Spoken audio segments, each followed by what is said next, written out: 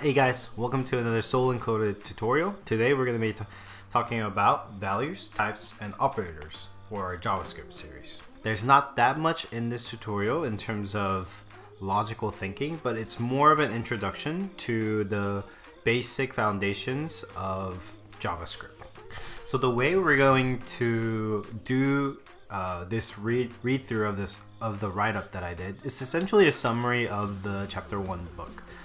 Chapter 1 of the Eloquent JavaScript book. And what I'm going to do is go through this write-up and at the same time just quickly show you guys something on terminal so that you could get you could easily conceptualize what you're reading to what you can see in the when you're actually writing code, right? So here it goes. So let's go into Node. So yeah, that's how you get into Node. And in any terminal, once you install Node, in the command line, if you type Node, you are in Node. And as you can see, I could start typing in, like a log message here, hello world. This was part of the last one. And it kind of reads the line of code, evaluates, prints the line in the next line. So it's called a REPL. Right. So let's go through this README right here. This write-up is the summary of the Eloquent JavaScript book, chapter 1. And I had a good time rereading it over to prepare for this lecture, but basically let's go step by step through this. So in the book it talks, so the first thing that we need to talk about is how are programs created, what makes a program, and to boil it down to its finest, smallest bit, smallest point is that everything is a bit, and a bit is essentially just a series of zeros and ones, and that's all a computer program in the end is, a bunch of zeros and ones. It's actually crazy to think about that just simple zeros and ones can represent so much of our world and can simulate so many things virtually. It's actually very crazy to think about, and how fast it has progressed since its introduction. But yeah, so everything's a bit. If you want to learn more about computers and how they work, I highly recommend you, as they may be interview questions that may come up in regards to memory and computers and how those things are working. But for now, let's dive right into JavaScript. The first thing anyone needs to learn, the first thing that people need to know about programming is that we have what are called types and values, right? In JavaScript, there's six basic types. There's numbers, strings, booleans, objects, functions, and they have an undefined value.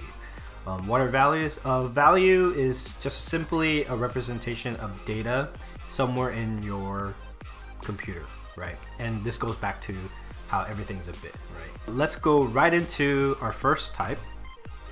One more side thing about data types: when you start to program, you may be confused on what data type you are in, right? But I highly encourage you to constantly be thinking, what data type is this particular value that I'm assigning or using or manipulating?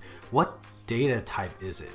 Because that's like the number. I found that that's the type confusion, like not knowing which type you're in, is the #1 mistake that most beginning programmers face. Mainly because think about it this way: the number. So for example, 13. If you do type of, like let's say a number 13, this prints number, and type of is a unary operator. Basically means it's an operator that takes one argument, but yeah, so this prints number, and that's the type of the value 13. But if you do type of and you put it in quotes, single quotes, the 13, it becomes a string. Now why is this important? Mainly because number and string, they have different functions attached to them. So for example, number will have like a toString, but string won't have a toString, and that's just a function that's attached to the number data type that allows you to convert from number to string, right? So there's little things like that, differences, and they function a little bit differently, right? And they compare to each other differently. So when you're programming, be very conscious of what data type your particular value that you're trying to manipulate or assign, right? So be conscious of that. That's the number one reason why JavaScript developers, I mean, a lot of people who get into JavaScript, they don't really understand, because JavaScript, I'll go into this more in detail a little bit later, but JavaScript has what is called automatic type conversion, right? Basically, let's say that you type in a string here, like 13, right? That's a string.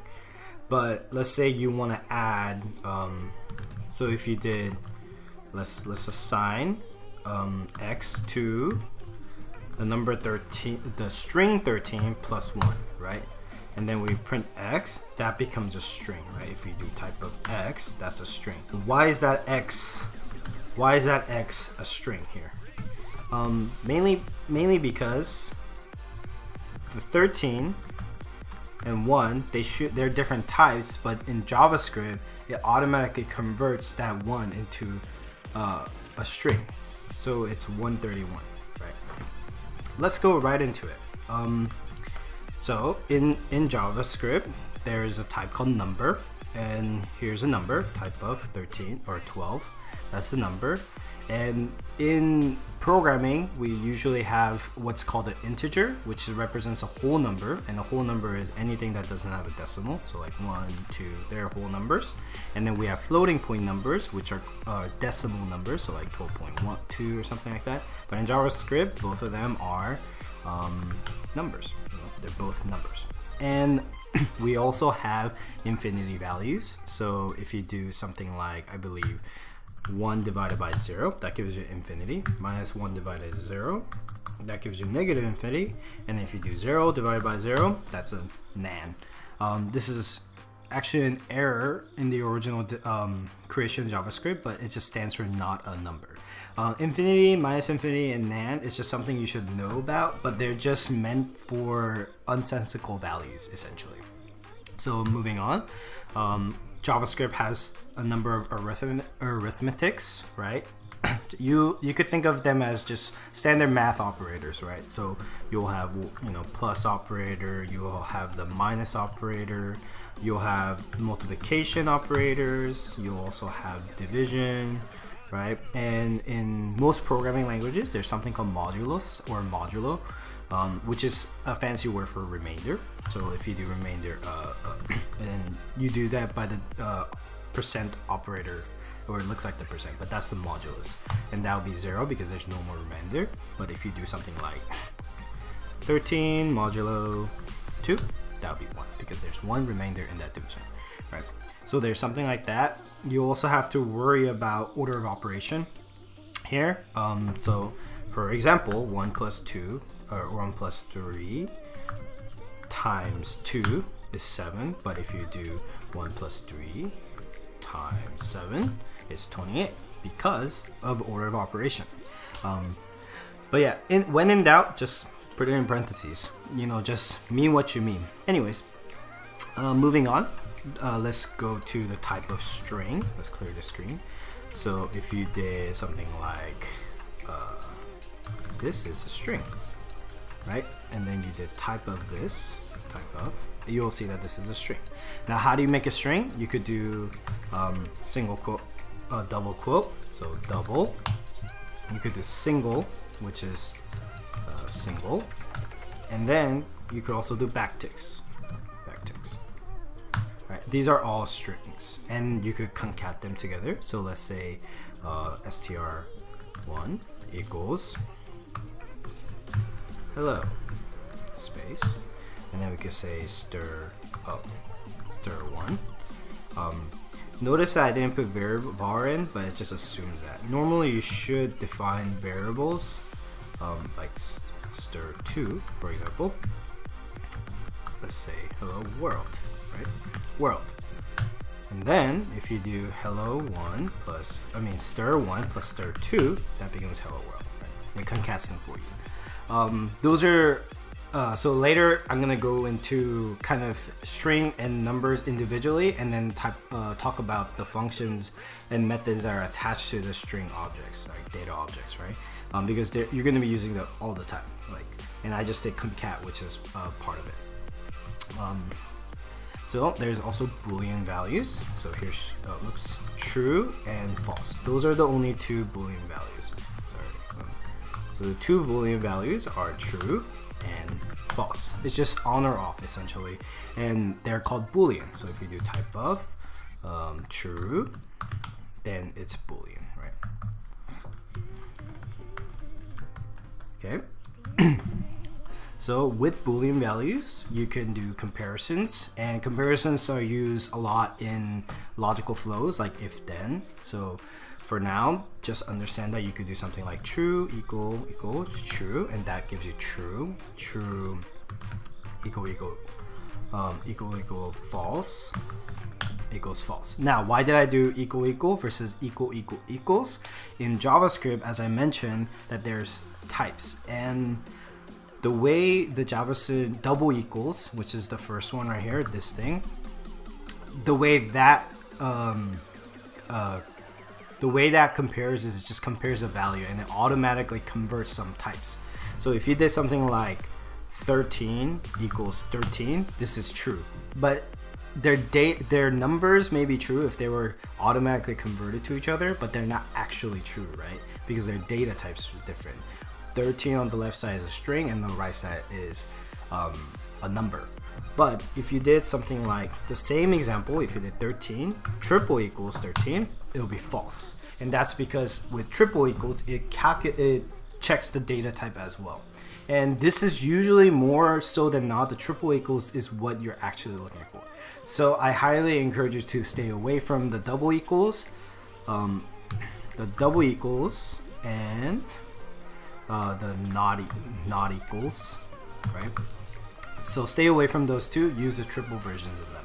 There's also, you know, greater than. So you could say like 5 is greater than 6. Oh, that's false, obviously. And then you could do greater than equal to. So 5 is greater than equal to 5. That's true. And there's less than and less than or equal to. One thing to note is you can compare strings, right? So you could say A is greater than, less than B. Now, this is true. How does it do that? When JavaScript compares strings, all it does is it follows what's called a Unicode standard.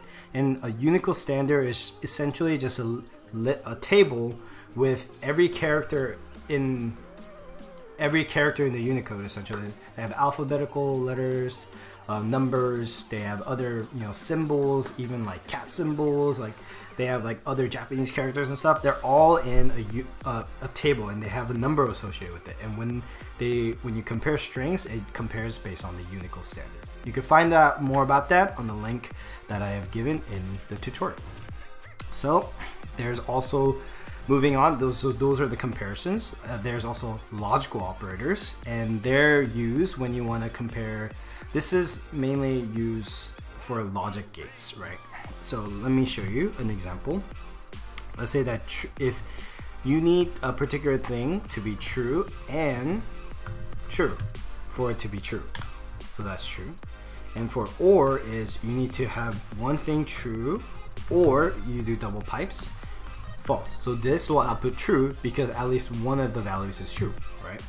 And then you could say something like not true. So if it's not true, then this is false. So this is kind of a weird example, but you could use that with, combine this with combinations, right? So you could say one is greater than 2, and I think I might need to put that in parentheses. Let me try this. 1 is greater than 2, and 2 is less than 2. And 3 is greater than 4. Right. Sorry, less than 4. That's false. 1 is greater than 2. That's obviously why. Sorry. Hard to life program, man. But yeah, so something like that. You could combine the comparisons with the logical operators to get your logic gate, essentially. Now, that's done for logical operators, and we also have what we're called undefined and null values.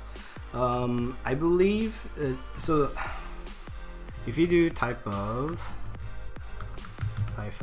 undefined, you'll get undefined, right?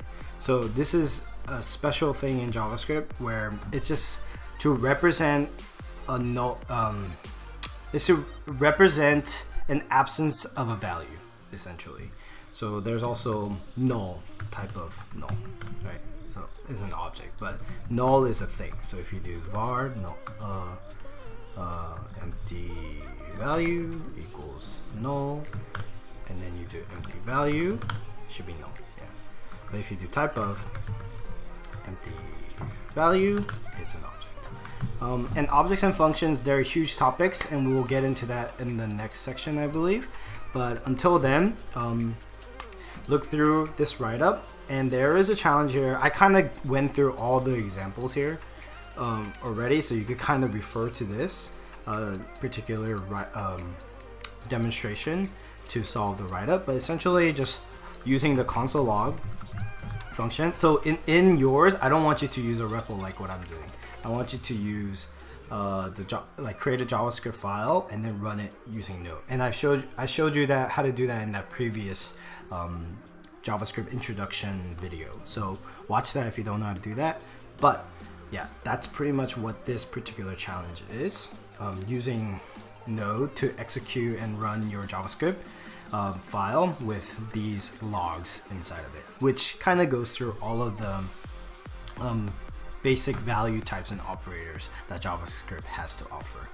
But yeah, so that's pretty much it. So if you have any comments about this particular format, I was thinking about maybe figuring out a way to. So the number one thing that is kind of bothering me right now is about just using the book as the main way to watch it. I hope that this particular video is enough for you guys. Like this little bit of a write-up. This is like the book is like 10 to 12 pages long, and this is about 1.5 page long write-up, and I try to condense it as much as possible because I'm personally a visual learner, so I like to listen to things, I like to watch things, and I once I watch something I could get a better mental image, and that's how my brain works, and that's how I operate. I like to create mind palaces in my head and kind of just put things in my head and remember what I saw and then try to replicate that. I mean, I do love reading too, but like my eyes get really tired very quickly when I like read for a long time. So I'm trying to create this for people just like me, essentially, who are just like visual learners, right? So the only issue I have, I hope that this is not enough. At least this should be you should be able to read this. Also, like when you get into things, you're gonna read a lot of documentation. So, but for me, like reading documentation is actually kind of fun because I'm learning something new, some new tools that I can use. So it's totally fine in that case. But yeah, I hope you enjoyed this tutorial. Let me know things that I can improve upon. I'm just starting out, and I feel like I've made a lot of videos already, but at the same time, I kind of created this outline for just the JavaScript section, and it's quite a bit already. So, and I haven't even finished that outline. I just kind of started thinking that this might be the best approach to get people started on programming. Yeah, but play around with the language. Feel free to just skip through it a little bit and try making some rudimentary programs. Yeah, if you can. Like I one of my favorite things when I was learning was making Sudoku and making a solver for Sudoku. That was one of the most fun challenge I had. I did it. The way I solved it the first time was a very naive brute force approach. But yeah, I learned a ton just trying to figure out how to make Sudoku and solve it. So, but yeah, I hope you guys enjoyed this tutorial, and feel free to join me on the next one. Thank you.